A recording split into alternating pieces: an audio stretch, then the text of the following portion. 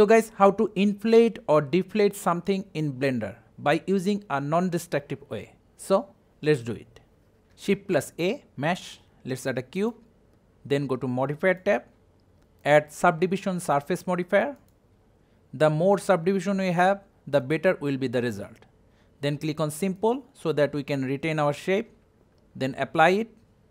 Now go to physics tab, physics properties, then check cloth. Now if we move our playhead, our cube will drop because it's a cloth now. Scroll down, change the gravity value to 0. Now our cube will not drop anymore.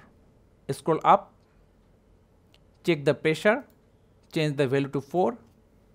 Totally up to you. Move your playhead slowly, so it's inflating. Suppose we are happy with this shape, then go to modifier tab again, drop down, save as shape key. Now go to physics tab again, move to first frame. Now let's shrink it or deflate. Change the pressure to like -2. Again move the playhead slowly.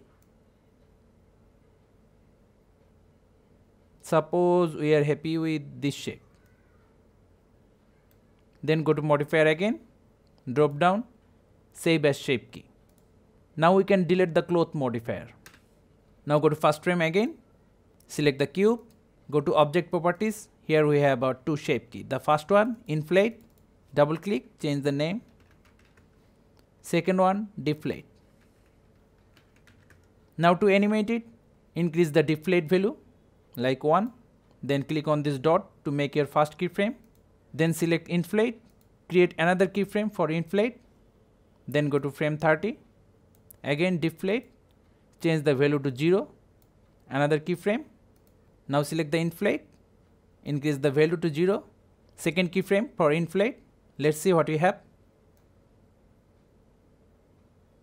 See, let's move the timeline up. Go to frame number 60, copy keyframe, paste. Let's shade it smooth, right click, shade smooth, object properties, normal. See, it's really that simple. So thank you guys for watching. Have a good day.